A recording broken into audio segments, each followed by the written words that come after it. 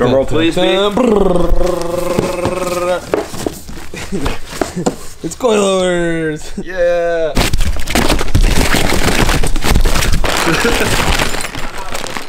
The company that sent these, I'll put the website in the description. It's called MaXpeedingrods. They make a lot of aftermarket car parts. They're very well known for their rods, high performance rods. They also make turbos, coilovers, and a bunch of other accessories. Make sure you go check them out and maybe get yourself a set for yourself. So right here, these are definitely a budget-friendly coilover option. I'm not going to say they're very expensive at all, but for the price, I'm pretty impressed. Well, first off, we have an independent body. Usually on the cheaper coilovers, the body is actually attached to the strut, and you adjust your height on the coil itself. Also has a camber plate built in and a metal pellet ball bushing, which you never get on cheap coils. You usually get like a rubber bushing. So we saw that, and I was like, you know what? Definitely worth a shot after seeing those features. So excited to see how they run. Dude, not bad. These are literally $330. Yeah, I think there's a sale right now or something. I'm pretty impressed. I don't know. These look way nicer than I thought they would. Completely forgot to mention too, it has how many ways of dampening? 24 way adjustable damping or something like that? That's crazy. I can't believe I'm really impressed with these things. All right, let's see how they... Nice dust boots. And look, these are like rubbery and not like hard plastic that you get on like AutoZone struts. Oh, well, I missed that. Yeah, well, this thing is stupid easy. Okay. So we gotta put these things in. Are you gonna adjust those first? I mean, slam it. I always ran my cars because it looked better. B, that looks so good. So B, what are you thinking?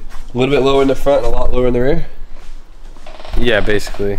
All right, slam her down. I basically completely missed out on all the footage of B-Hall installing these coils, and I apologize, but they're in, and I guess that's the important part. Everyone knows how to install coils. True.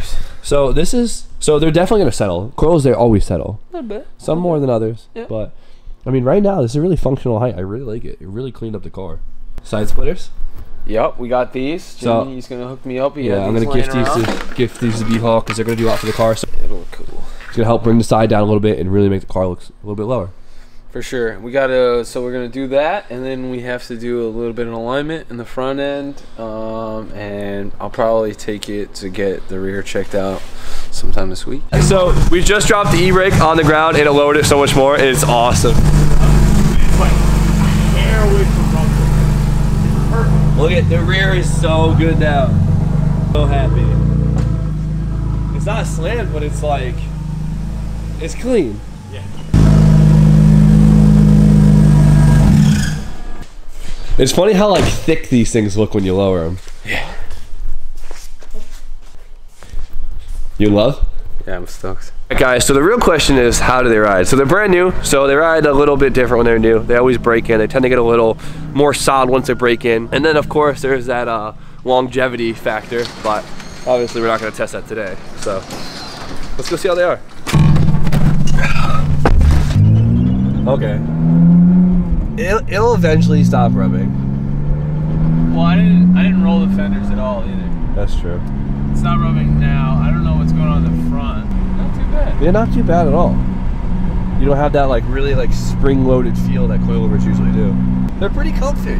Yeah, I'll agree actually. Yeah, I can't tell that we're lowered at all. Not right now, no. It's not bouncy. It actually has dampening. That's impressive. Pretty impressed. Thoroughly impressed. Honestly, this thing rides pretty good. MaXpeedingrods, thumbs up. I'll give it to you. I don't know. These are, so Jimmy, these are like their top model, right? Yeah, I'd say so. They had like 3 different price points. These are the highest price point, but still very affordable. I'll give it a thumbs up. I'll give it a thumbs up. It's a very comfy ride. Like, it's a very soft coilover. That's how I'd say.